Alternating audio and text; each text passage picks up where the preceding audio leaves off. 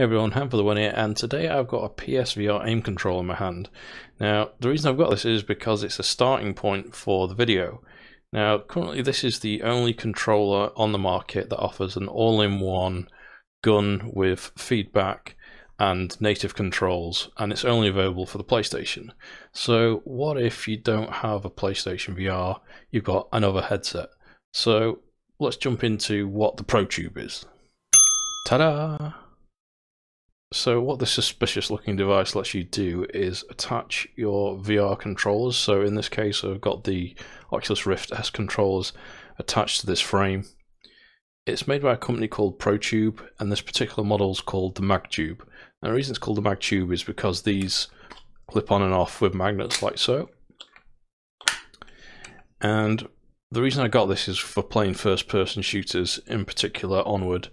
You can obviously use it for any other first-person shooter such as Pavlov or Contractors or GunstockVR. Anything that requires you to keep the controllers lined up, because what you'll find without it, if I take these off, in order to shoot most guns in games you need to keep the controls leveled up. Now some of the software does level the controls out for you, however it still doesn't feel immersive compared to having a proper Gunstock which locks the two controls in place.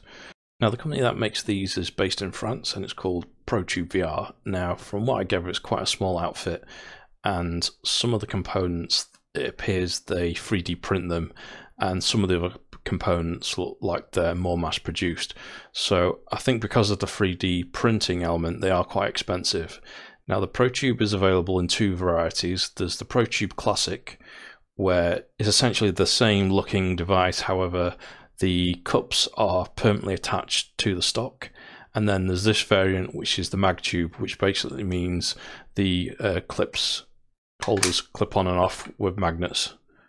So if you're in a game and you need to, say, reload, you can just pull it off, or you can throw a grenade. Now if I just pop one of these off and take a closer look at the cup or the holder, there's actually a little 3D printed hole here that allows the strap to poke through here, so you can still put your hand through and adjust the strap so it's still attached to your hand. Now they are friction fit, so they do just pop out like that, and it's the same cup that's used for the Rift S and the Oculus. Now the other reason why I went for the MagTube over the standard classic version, not only for grenades, is because I've also got the Valve Index knuckle controllers, which also clip onto here. Now, because of the nature of the Index controllers, there's no easy way for the attachment to clip in and out, so it's almost a semi-permanent fitting here. You can see there's cable ties that have been attached to the bottom of the controller, and there's a 3D printed hole here so you can adjust the tension on the side strap. Now you can buy both the Classic and the MagTube as either kits that are ready made or as a standard build yourself one, so it's €24 if you want to have it ready made. If you fancy building it yourself, it takes about an hour. I've got a time-lapse video which is about 5 minutes, which I'm going to play next. If you're not interested in making it yourself, I'll leave a shortcut in the description below so you can just fast forward ahead to the next bit.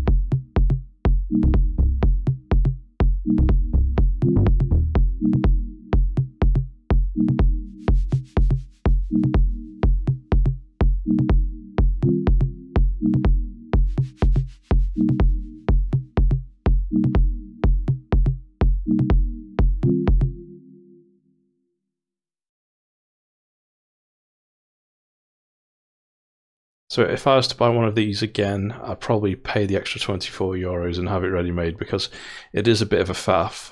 But then again, you do get to understand all the mechanics of how it's put together.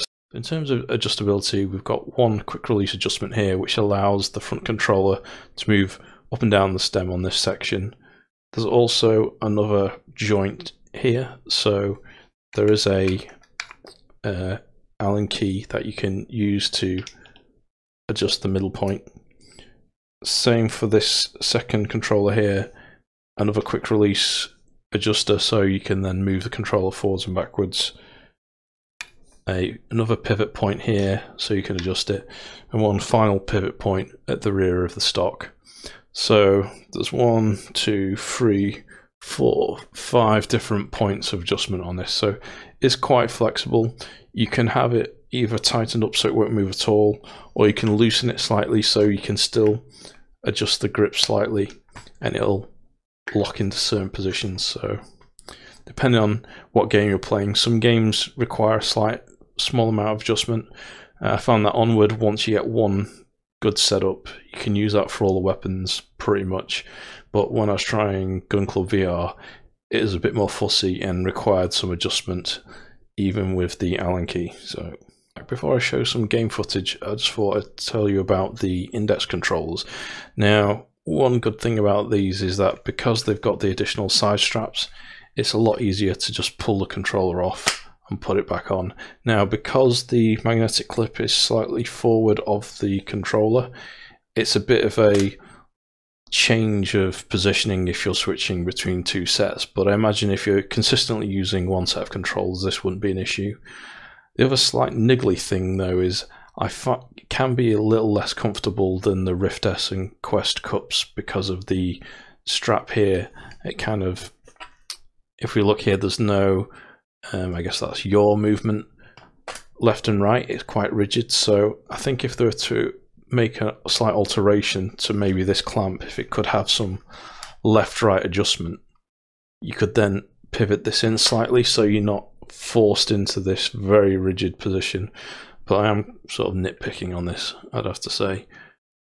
One other feature I've not pointed out is the actual strap. So I went for the single point, I went for the single strap harness, which clips on the back here.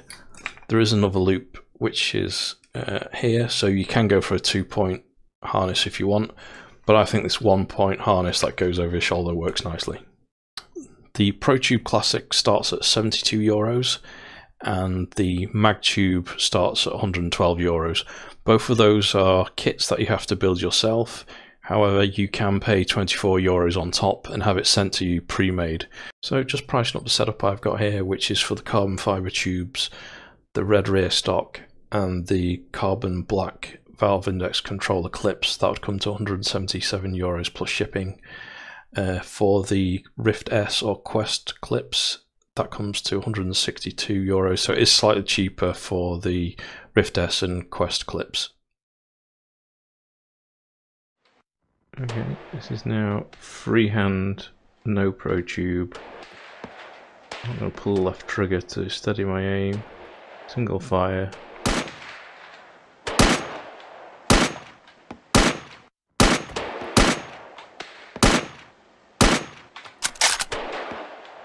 Got a pretty good job of doing it without the stock. Good thing in this game you can adjust the scope quite easy. There we go, nicely lined up. Oh. Charge it.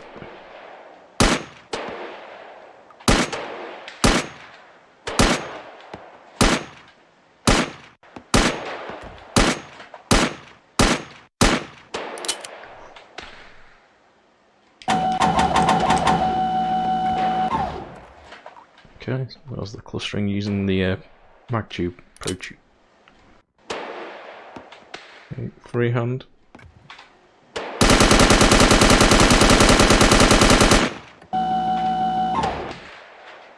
Not bad. Right. Fully auto of this Protube.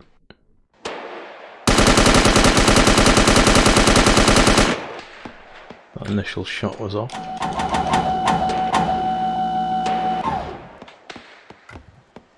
Too bad, got some headshots and some to the body.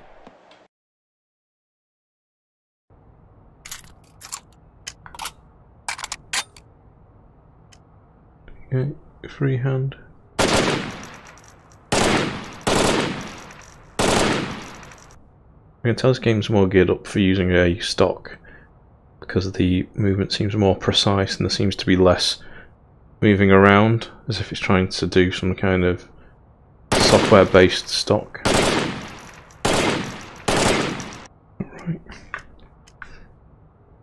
And stock feels pretty much where it should be. That feels pretty good.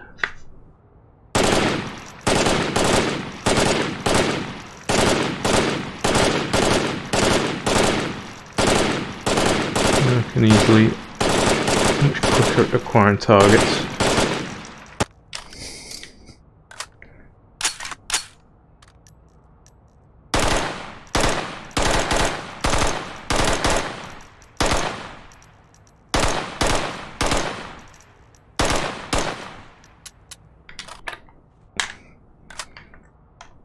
One thing to watch when you're reloading, you don't hit the part of the Protube. Okay.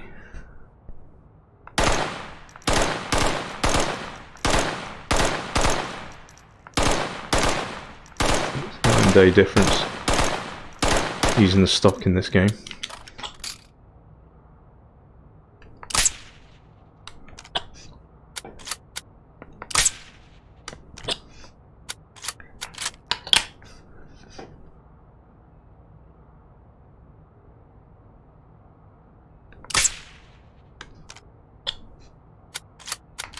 Moving target. Nice. So overall, I think this is a great bit of kit. Yes, it's expensive, but I think because it's modular, you can adapt it as you go along, so you can swap the stock out for the force feedback, you can get the bipod, you can get different clip attachments. It's something that you can keep for some time and modify as you go along. It definitely improves your aim in games, and I think the key thing for me is that it makes the game feel a lot more immersive. It makes you feel like you're actually holding a rifle rather than two wandering controllers. So I think for that point alone, I definitely recommend you looking to get in a stock. Anyway, I'll now finish off this video with some high resolution close-ups of the MagTube. Don't forget, if you enjoyed the video, hit that like and subscribe button below, and I'll see you in the next one. Bye for now.